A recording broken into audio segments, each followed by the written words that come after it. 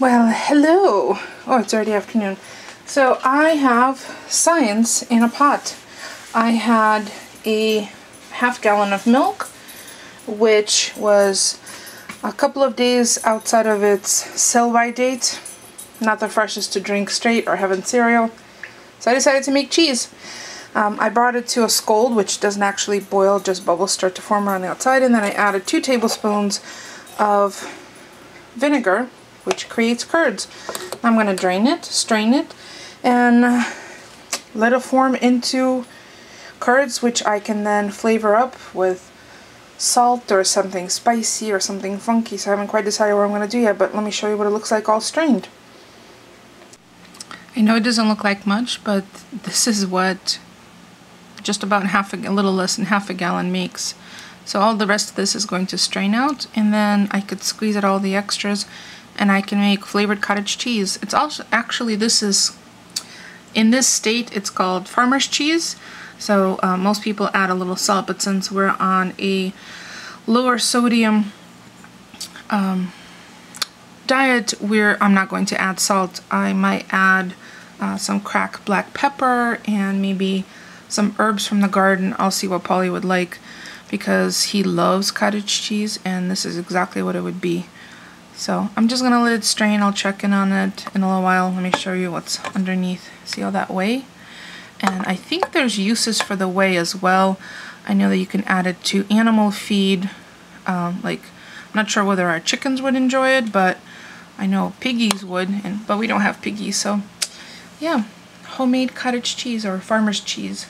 And I already tasted it. It's sweet and really fresh. The milk was not bad. It's just it wasn't as fresh as we would like for it to consume it right out of the container. So just have a double layer paper towel, nothing fancy. I have cheesecloth, but to be honest, this is just easier and simpler because you toss and throw out. So I might swap out the paper towel in a little bit once majority of the water is gone. Most of it's strained out into the sink, and then just a little bit was left. And it slowly but surely, it will go down, but then I will put some fresh paper towels down because otherwise it's just seeping this water, leaching this fluid. So yeah, now I'm gonna go research what you could do with whey during the cheese process. Easy peasy. Well, there it is, homemade cheese, and it took 19 minutes, including the straining. I'm gonna let it sit just a little longer and then I'll pop it in the fridge. We're at the farmer's market. I don't know what this tree is, but look at berries. Oh, they had the zucchini races today. Get it?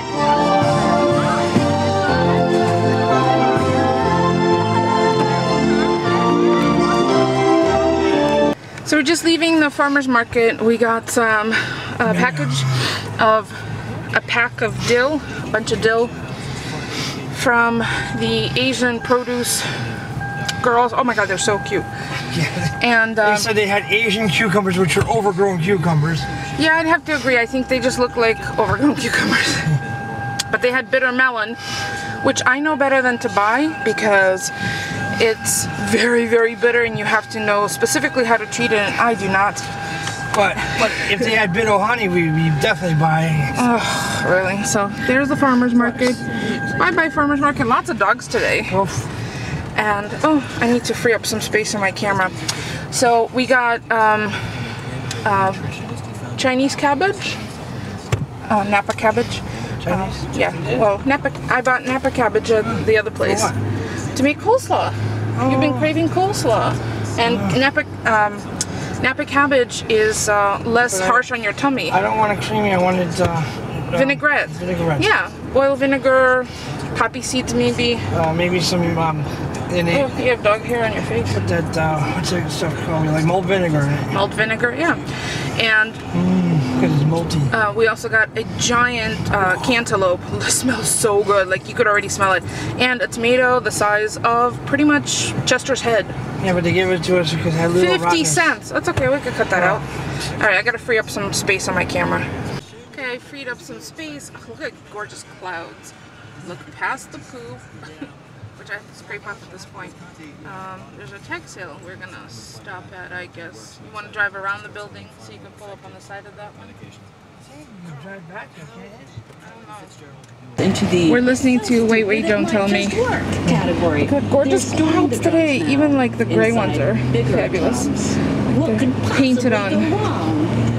They're talking about kitty litter switches, the nuclear meltdown that they were using.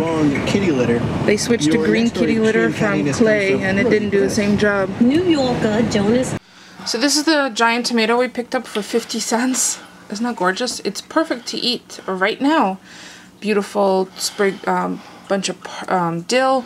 We should have some tomatoes. A giant daikon, not daikon, Savoy cabbage, some corn, because that's what it means to live in the country, and this beautiful melon, which I could tell you smells so aromatic. And then yesterday, Polly came home with this purple pepper. Black. Well, I got it. it looks black, but it's really a deep purple. And then this cute little eggplant and another giant ugly tomato, which is delicious.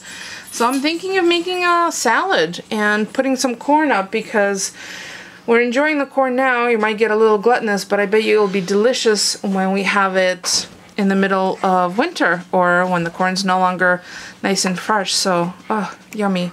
I might make I'm definitely going to make coleslaw. I have scallions and carrots and what else do I want to put in? Is there an excuse me? Excuse me, please. Little fart head. So, beautiful tomato, huh? Oh my gosh, we just watched a totally silly movie. We're Meet the Millers, and we had pizza for our dinner, and the leftovers are being put away in this little smart box. So, our local pizza place, Da Vinci Pizza, uses. Chester came downstairs to get some water. So the lid rips off and it makes 4 little plates. And then the bottom folds. I think there's instructions right here. Folds, see the tear off the top, box top, folds in, tears into 4 plates. And the bottom, you pull away the triangle sides, and it folds into a storage container. How cute is that? Very smart. I saw this posted by someone, I don't know if it was on one of those news articles, online articles, but I was so excited to see that our local pizza place was doing that now. So how cool is that? So this leftovers go right in the fridge. Easy peasy, and you don't have to try to shove a giant pizza box into your refrigerator if you don't have a, Sub-Zero. We don't. We just have a regular one. So I think that's going to be it for us for today. I will see you all tomorrow. Don't forget to thumbs up. Thumbs up for the smart box. Look at that. Cool. Smart box. Here, you can scan that. Check it out. Thanks for watching. We'll see you all tomorrow.